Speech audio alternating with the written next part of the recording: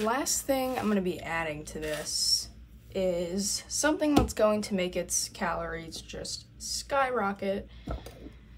All natural peanut butter. I also did add a Oikos yogurt with 15 grams. And this peanut butter is not thick. It is significantly liquidy because it's literally only peanuts, and it has like no added sugar, so it's pretty non-sweet. It just tastes like peanuts as it should. So if you're looking for a sweet peanut butter, would not recommend getting this one, but this one is literally oil-free, no extra palm oil or any of that. Yeah, chicken, bacon, and fruit would really make this a complete breakfast, but I don't have either of those things ready, so we're just gonna stick with this. Yay! First thing you want to do is get some rice as the base. Okay. You're going to need ground turkey, lettuce, and pico de gallo or a salsa. We're gonna just weigh another bowl and try to figure it out because I need to track that. Okay, so that's 78, 79. Okay.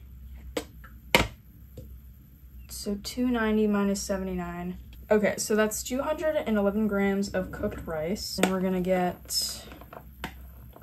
try to go for 100 always with any protein, just 100 grams because that's about a cup. And obviously more is better right now. 105. We have a lot left over, so I'm gonna save that for later. This is ground, not beef, this is ground turkey. Microwave that. Now while that is being microwaved, we're going to take some lettuce. Get 2 leaves, dirty of course, so wash them off. Just a general good rule of thumb to like wash your things because you literally don't really know where they came from. You don't know what they went through to get here. And I just feel better knowing that I washed my stuff. You're gonna tear up the lettuce.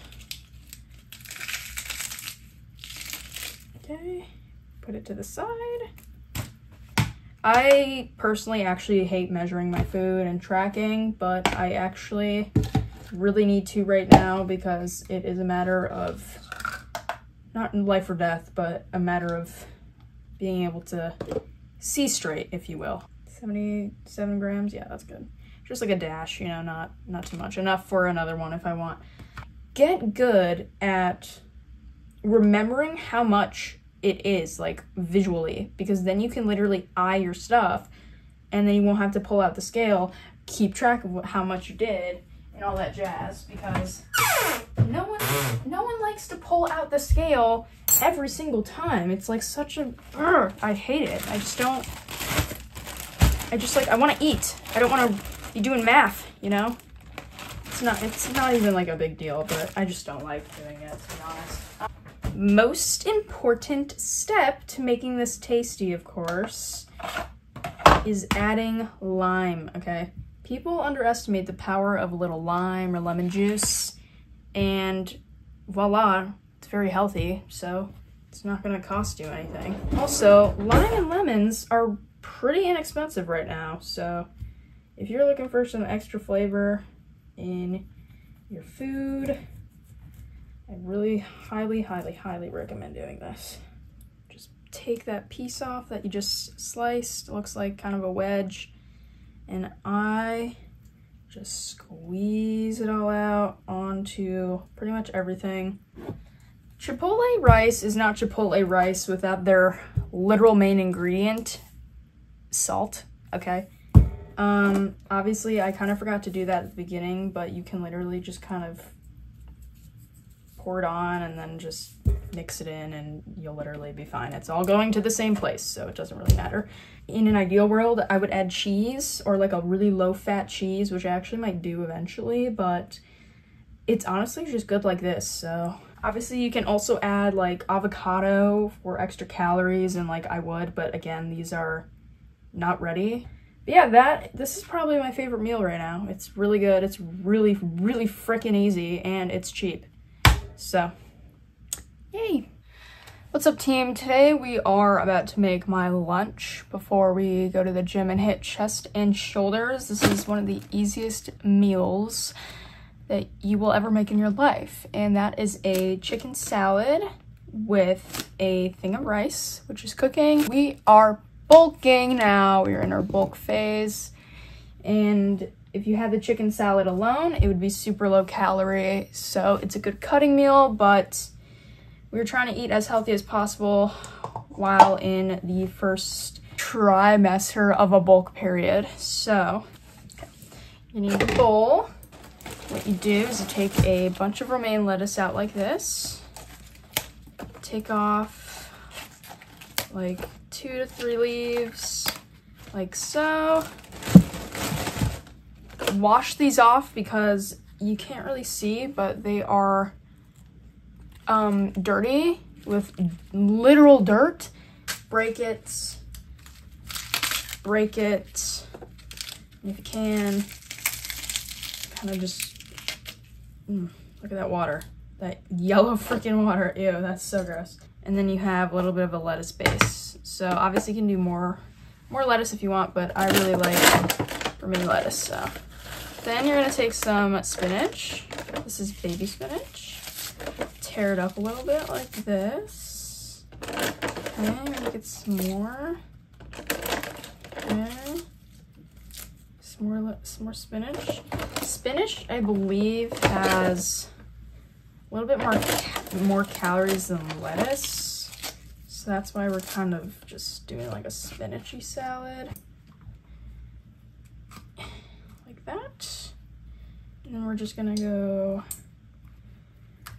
I do not microwave my chicken for a salad because I just don't see any purpose in doing that. But if you want warm microwaved chicken on your salad, I say go ahead, you know. Just tearing pieces, that's fine. It doesn't have to be a perfect slice. Okay. So the chicken, usually I have a lot more, but we do not have any more cooked chicken on us today. But of course, we're gonna be adding some dressing. This one has 80 calories in it. I used to eat my salad with no dressing at all, even when I wasn't even into lifting. I don't know why I did that, but I'm glad I grew out of that phase. You should never eat moldy food, but if you can save a couple that don't look like they're moldy, I would say rinse them off with warm water and pray. Little chicken fruity chicken salad. 1 glass of milk. I'm not gonna measure this because a cup is pretty, you can just eye a cup. Since we're on a bulk, we're gonna add 2 cups. And that is about 260 calories in 1 drink. But this is one of my go-to meals. I guess minus the milk. This is kind of gross, but some things you just gotta do, you know?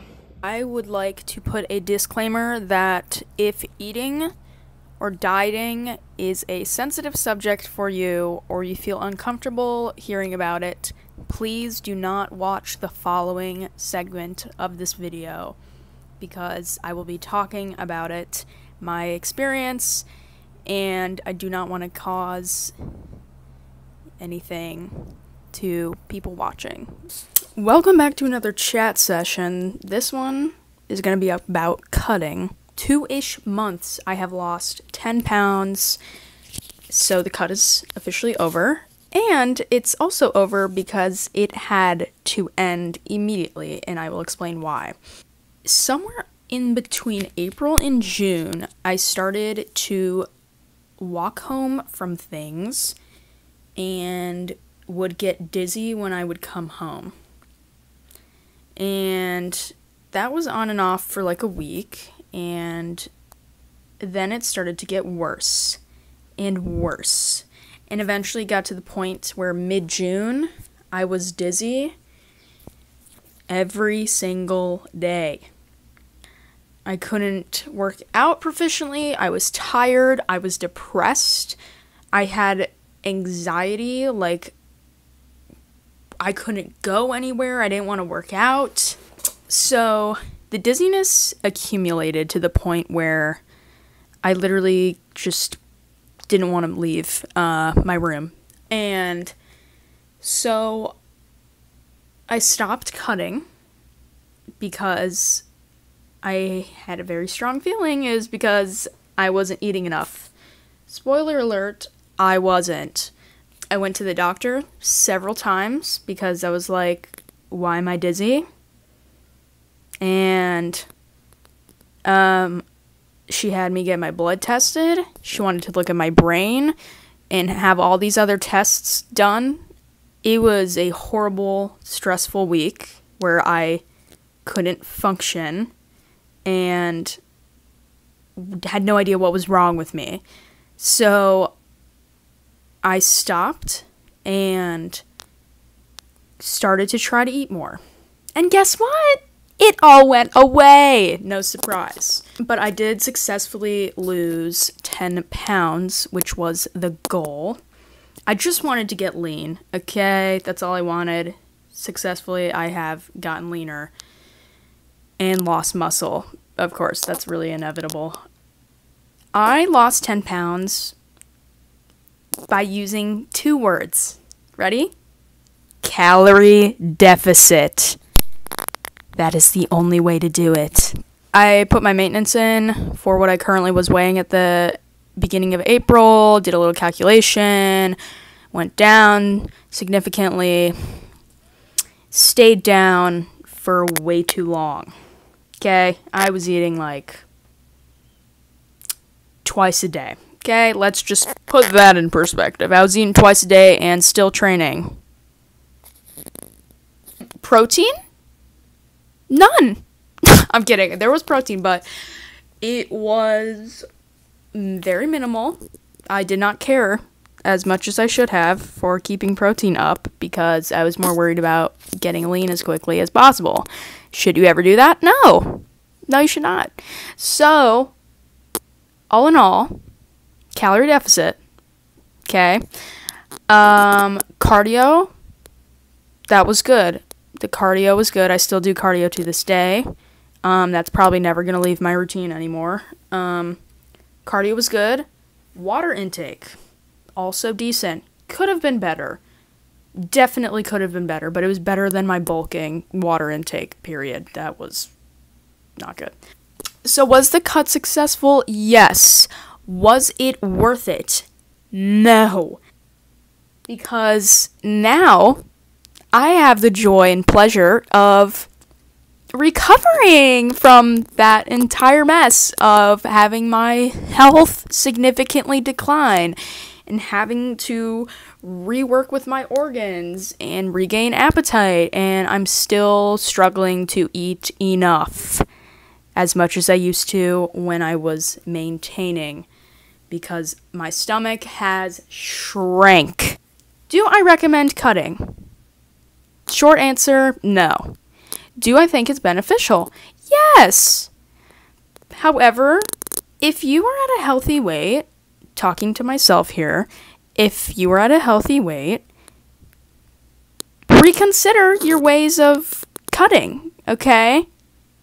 Okay, if I was already at a very healthy weight for my height and age, okay? Very healthy. Did I need to cut? No. Why did I, though? To be lean, of course. Why else would you cut? You cut to be lean. Or unless you're overweight and you actually need to lose weight. That is the only reason. Okay? Yeah, so I do not recommend it. Especially if you are a woman. Do not cut without really considering the risk versus reward. If you are cutting for just to look lean for about 3 months, don't do it. Unless you're a bodybuilder. Don't do it. Am I a bodybuilder? No. Do I plan on competing? No. Because this is what I would have to do, and I literally cannot handle it. And it's not very healthy, so. If you are just a person who is training to feel good, and you're at a healthy weight, you do not need to cut. You can just healthily do a body recomposition. You do not have to cut. You do not have to. If you want to, sure. Go ahead. Have fun. Some things I learned, cutting is not for me. Second of all, to care about my protein and track my food. I probably tracked once every two weeks while cutting. When I stopped tracking, that is when it really went downhill because I had no idea that I was eating significantly less than I should have. Some could say I was eating enough for a 9-year-old boy. Let me put that in perspective to you. I was eating enough food that a 9-year-old, maybe even 7-year-old, needs to maintain. Okay, if it ever comes to that point for you, please reconsider. Who am I to give advice, I'm just telling my experience, but it is not healthy to get to a point where you are dizzy and your body is telling you to stop. If your body ever gives you warning signs that you need to eat more, stop cutting. Also, don't take supplements that you don't need, okay? I thought because I was dizzy I needed iron, so guess what I started taking without actually needing it? Iron. And guess what that gave me? Iron overdose and stomach issues. Don't do that. Don't overdose on supplements because that is a very real thing. Don't do that. Please make sure you're eating enough, and I'm really also saying this to all the women who are subscribed to me, which is very few. Please make sure you're eating enough food because this will happen to you. You will end up with organ issues and long-term problems if you continue a very poor, underfed lifestyle so you can have some temporary looks, okay? It's not worth it. Coming from me who has tried it, done it successfully, and I'm now recovering from several health issues from cutting. Don't do it. Don't do it. You don't have to. If you're already at a healthy weight, you don't have to cut. Just do a recomp. Do not be influenced to eat less than what you need. Okay? It is so frustrating, and very recently has it come to my attention that more than ever are female influencers pushing that you need to be on a deficit, that you need to be lean, that you need to be underfed, okay? Hey, do you want to end up with long-term health issues?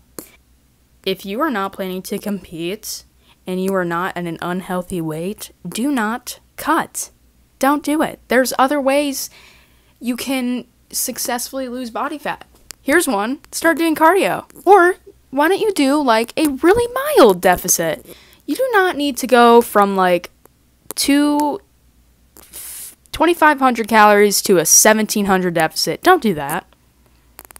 Don't do that. Why would you do that? Dizziness, tiredness, depression, anxiety, weakness, no appetite. I will not be cutting again. This is just a very tough subject because not everyone agrees that cutting is terrible. I don't think it's terrible. I don't think it's necessary. Okay, there's a difference. I never said cutting is terrible for you. I just think it's unnecessary, especially if you're already... There are so many fruit flies. I apologize if you see any of them. If you're already at a healthy body weight, You don't need to go on a crazy deficit. You don't need to. You are literally just going to give yourself so many more problems. You're going to feel like poop all the time, okay? I probably was the least confident when I was at my leanest. I didn't want to work out. I didn't want to look at myself. I didn't want to weigh myself. I didn't want to track. I didn't even want to just be happy I made it. Because I felt so terrible that I was like, why did I do this?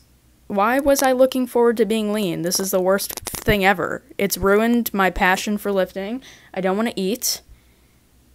I have no appetite. I don't want to look at food. I can't see straight. Maybe I did take it too harshly and probably did it wrong, which is very valid. But I'm not the first person to experience the consequences of being in a deficit when you don't need to be in one. Did I need to cut? No. Could I have lost body fat in a healthier, better, non-restrictive way? Yes, it's possible. Yeah, so I ignored a couple warning signs. Dizziness, anxiety, like, skyrocketed for no reason. I cannot wait for more people to realize, especially women, that you need to eat more in your life. A lot of you need to wake up and realize that you're not eating enough food for your body. You're not, probably. Hello. If you're not a bodybuilder, if you're not, like, looking to be in a weight class, save yourself the misery and eat enough, okay? It's gonna benefit you in the long run. This is just something that's been on my mind for a while. I was gonna talk about, reflecting on it. This is really my reflection, is that it was not worth it, and I will not be doing it again. Because it has literally ruined a lot of things I currently have to recover from and retrain. Yeah. I am not a professional, of course, and this is just my experience. So, I just want to be honest and say that I do not recommend cutting if you are at a healthy weight. If you want to look lean, there are other healthier ways to do that. Starting with cardio. Try doing cardio more often. See what happens. Maybe switch up your training style. Maybe get your steps in. How about we start there? Okay? Because if you start there, maybe you'll actually see some improvement before you go, let me eat 1,500 calories, and then I'll look like the girls on Instagram. Please don't do that. Oh, it's so frustrating. Let me go on the carnivore diet. Let me go on the keto diet. Then I'll look like the girls on Instagram. Half of the girls on Instagram that I see or are recommended to me because I do not follow them are in a very low calorie deficit, and it is the most unhealthy and unsustainable diet you will ever experience, and will most likely give you long-term issues. Don't do it. Your body is not meant for that. There are other ways to get lean. I'm not kidding. Healthier ways, like going in a mild deficit, okay? I'm not saying don't. If you want to get lean, you're probably going to need to go in a deficit, but it does not need to be 500,000 billion calories less than maintenance, okay? You do not have to be between 10 and 15% body fat. Is that sustainable? No. No, it's not. I'm just being honest, okay? I'm really just saving some people who have come to me asking for cutting advice. My advice, go in a very small deficit and do cardio, okay? Just start there. You'll be fine. How about eat more protein? I'm sorry for rambling. I just needed to get that out there.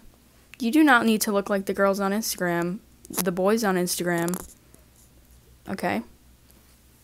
If it does not make you happy, don't do it. That is something I learned through this, is that being leaner did not make me happy. If it makes you happy, good for you. I'm glad. Again, if you want to cut, go ahead and cut. This is not me trying to force you not to. I'm just telling my experience and my recommendation. Cut responsibly. That is what I'm going to say.